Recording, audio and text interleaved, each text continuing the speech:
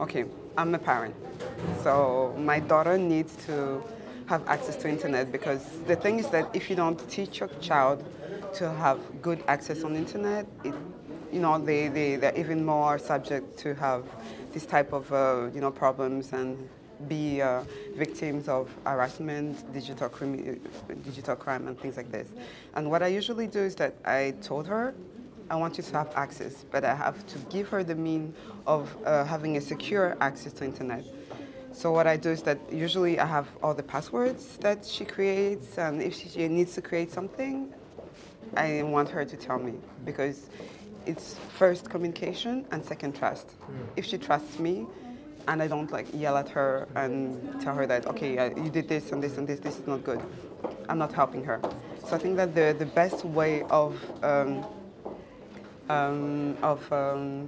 securing access to internet is first communication, and second, knowing how we can better have better secure our accesses and also like be aware of any problem that we can face.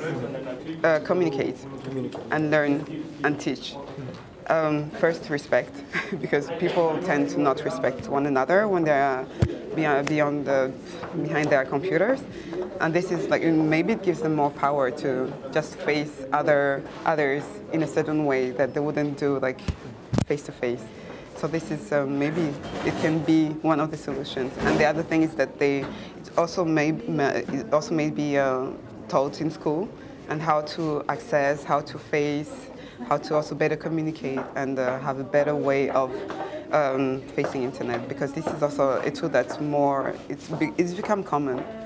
So before it used to be something like we used to go on internet with more, be more cautious on the internet. Now kids just go on internet as if they are going to buy a book or to buy bread or something, which is not the case. They have to be more cautious and they have to be more safe when they're accessing.